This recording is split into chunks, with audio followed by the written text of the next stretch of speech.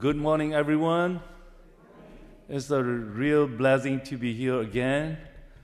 So, it is not easy for me to prepare the sermon in English, you know, but anyway, it's a really blessing. So, before I moved San Francisco, the Bay Area to Michigan, I worked at the Burmese Baptist Church. So, at that time, I'm very good speaking in Burmese. So right now I moved to Michigan, work as a pastor in Kachin Church. I'm very good in Kachin right now. But as you know, I'm not very good in English. But anyway, it's a really blessing to be here again and to prepare someone in English. So first of all, praise to God for allowing me to share sermon today, and also thank you, Burton Baptist Church members, who gave me this opportunity again, share the word today. So, I don't know, I'm very good preach in Kachin or not, but as Frank said, I'm a really very good driver. As you know that when I was studying in the Bay Area for my master and for my doctorate degree, I support myself to driving taxi in Bay Area. So I know the California Bay Area. I know everywhere and every corner of the city. And then also I know all of the homeless in this area. But right now I don't know. There's a lot of homeless in there. But anyway, so title for sermon today is Powerful Tools to Build the Church. So Frank already read that scriptures. In Hebrews chapter 5, verse 5 is said, I would like to read again. Who serve the copy and shadow of heavenly things, as Moses was divinely instructed when he was about to make the tabernacle. For he said, see that you make all things according to the patterns show you on the mountain. So according to these scriptures, God told Moses how to build the tabernacle. So how to build the church. So we are able to see more in depth in Exodus chapter 25 through to 28. But I don't want to read all of that chapter. Let me summarize. God described Moses to do first things to build the tabernacle is the earth. You all know that, which also means the covenant book. And then the table for the bread to present. And the lampstand is for lighting. So all these things are the core of the tabernacle, which means God never told Moses to start the building from the outside, like the tents, like the structure, but instead instruct him and ask him to build from the inside out, not vice versa. So as we reflect on this instruction today, we are able to see that in action at the church. So the core value of the church is all from the heart, but not the structure, also not the building. So we can also see this with the relationship we have with God. God wants us to live in not a handmade building. God wants us to dwell in our heart as the building, as the church. So we all know that the purpose for the tabernacle and the sanctuary was to build the dwelling place of God. We can see through these scriptures, the Exodus chapter 25 through to 28, we see that God gave Moses blueprint of the tabernacle. But why was it so important for him to follow the instruction given? So the pattern of the tabernacle was according to the Hebrew chapter 8, verse 5. So according to the heavenly reality. That's why the Bible said church is the shadow of heaven. That's been our body, our heart must be the shadow of the heaven. That's why church is a copy and shadow of the heavenly. So we all know that 2,000 years ago, Jesus said he will build his church. But he was not talking about the building, not the organization, but instead talking about the people who are called out their homes together and be impact and influence on the society. So you and I, we all are this church. We as the people of God, and he is the head of the church. Church is the body of Christ. So today you and I are called to be co-builder with Jesus. So now on the building side, this means to have him build his church. That's why the Apostle Paul described himself. I am the co-laborer with Jesus, helping build the church. So the church is not a place where you go, but instead something you are the part of helping build and shape.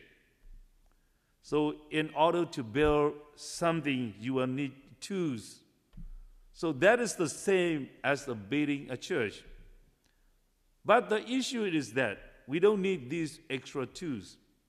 But instead, we already have the tools we need to build on his church. So I would like to share today 4 powerful weapons or tools to build the church. So the tools are: number 1 is love, number 2 is serve, number 3 is prayer, and number 4 is giving. So number 1, 2 is love. So Peter, you all know that who was the first church founder.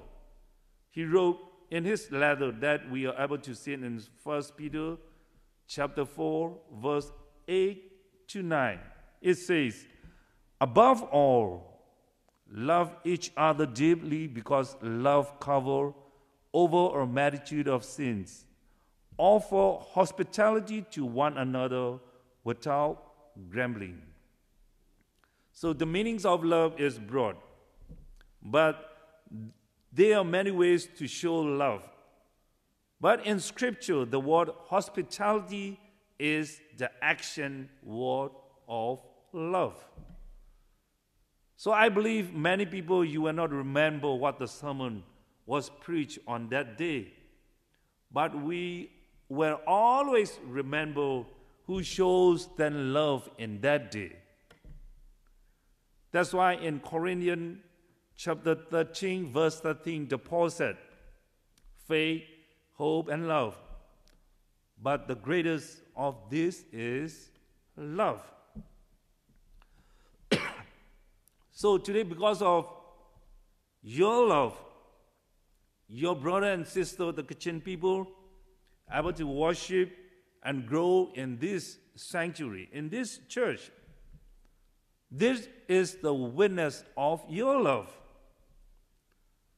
That's why one of the pastors said, the mega church depends on not how many people are in this church, but instead how much people love each other like us. The second tool is the tools of serving. The 1 Peter chapter 4, verse 10, it says, each one should use whatever gift he has received to serve others. I saw on the wall outside of the church, this church is built around 1960. So 63 years of serve that the great members of this church serve. Because of their service, so we are able to worship here very comfortably. So for the next coming generations, we will need to act and service for them, like the great members of the Burton Baptist Church. So in the Bible, that's why Ephesians chapter 4, verse 12 said, it says, to equip his people for work of service, so that the body of Christ may be built up. So how an individual serves is very important in a church. This won't be accomplished one person, but instead many people have been served. So we all know that church like a sport team. Everyone is involved, contributing the team winning. The third truth is to pray. 1 Timothy chapter 2, verse 1 to 3 mentions requests, intercession, and thanksgiving be made for everyone, for kings and those in authority. So many people, many of the believers, they spend their times praying for what they need. But we should all remember that the scripture reminds us we will need to also pray for the church, for the pastor, for the leaders, and for each others. That's why in the Old Testament, Exodus chapter 12, we all see that the Israelites battling with the Amalekites, the Israelites won the battle. However, it was not because the skill of the warrior Joshua as a warrior, but up the mountain, Moses and Aaron, their praying and sporting them, which led them in victory. So someone once said, prayer is a mighty weapon at the disposal of every man or woman who loves God and knows his Son, Jesus Christ. So finally, the last tools we need is the tools of giving. Proverbs verse 3, chapter 9 says, honor the Lord with your wealth, with the first fruit of all your crops. So offering means it's not simply not putting your money in the basket, but instead putting the money in the basket with your heart. So we have worshiping for nearly 10 years in this place as a Christian church. This is because of your giving and providing us with the space of worship. So this is also witness of your giving from your heart. And also teach us to learn to give to others. That's why 2 Corinthians chapter 9 verse 7 said, God loves a cheerful giver. So I really thank you all the Burton Baptist Church members. You are a really cheerful giver. That's what God loves. That's why in the Bible, Jesus prays and accepts the widow's offering, not because of the amounts of the money, but from the widow willing heart. So we all see that we are the co-builder to build his church. The love, prayer, self-giving is the powerful weapons We don't need to find and we don't need to try to get that weapons. God already gave us. And we also receive it. We have to use for the next generation to come. So let me end with this. And the Bible said Jesus is the head of the church. Church is the body of Christ. Yes, we are the co-builder of the church. So please, let's continue to be one and help shape the church for the future generation by loving, giving, serving, and praying. Thank you so much. May God bless you all. Thank you.